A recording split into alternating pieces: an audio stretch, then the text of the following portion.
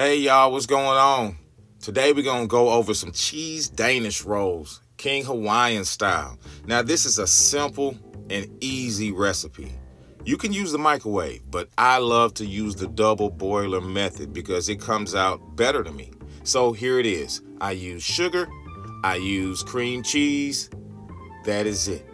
Those are the ingredients. Now if you use the microwave, that cream cheese can boil, but the double boiler method, I can watch that cream cheese and I can blend it in together. I love to add a little bit of butter in mine, and it gives it a little bit of a sheen too to the dish. Go ahead and whisk that up. Take your time. This video is sped up, so that's what we're gonna do.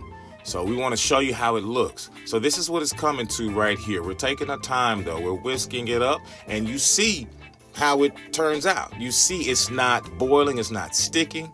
Now I used a little bit of vanilla extract. The brand doesn't matter, but this is what I had in my cabinet, so this is what I use. I love it. It turns out phenomenal. I love this brand. I'm a chef by trade. It's what I do for a living. So take your time though when you go through this process, okay? It's a beautiful, beautiful dish that you can make.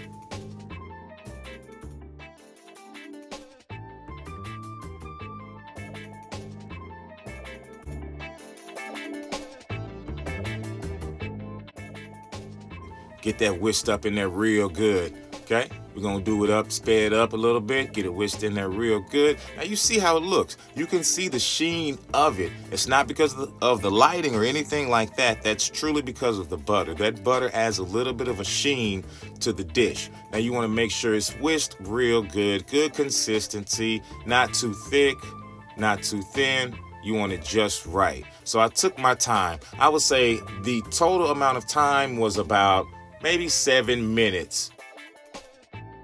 So I didn't have any parchment paper, I had foil, so I sprayed some prep or some Pam or some cooking spray on top of it. And so what I'm doing, I'm taking my knife now and going around all the edges of the dish, of the rolls. I'm going around all the edges of the rolls, and then we're gonna go ahead and pluck them out as well too. You cut them through all the edges and you pluck them out. That's the best method to do it. Well, this is the way I chose to do it. You actually could just leave it here and you can just tear the tops off. Some people tear the tops off. They just rip the tops right off. You can do it that way, but I chose not to. I chose to go ahead and cut the tops off because I had another purpose for the tops. So this is how it's looking. It's a simple dish.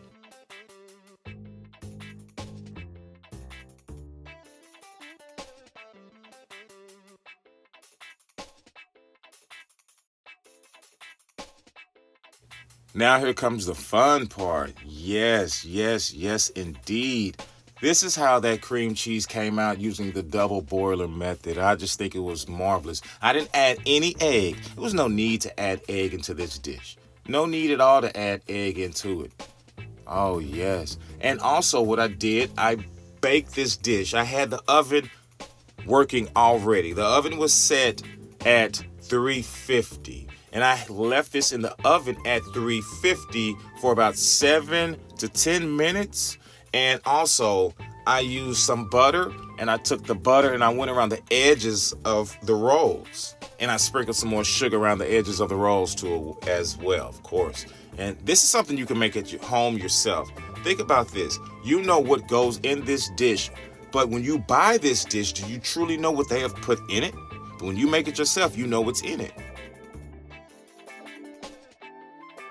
This is what I did with the leftover bread pieces that I cut off right here. I formed borders, edges to put in between so I can have separation in between and I can have areas to where I can slice. And this is how it turns out after you bake it. And those are the borders or edges that I made from this dish. It's simple. You can make it at home yourself. It's healthier when you make it at home yourself. Check out more videos. They'll be coming soon. But I am so busy as a chef, I don't have that much time to make the videos like I want to. But I am going to commit to making more videos. I promise you that. See you all soon on the other side.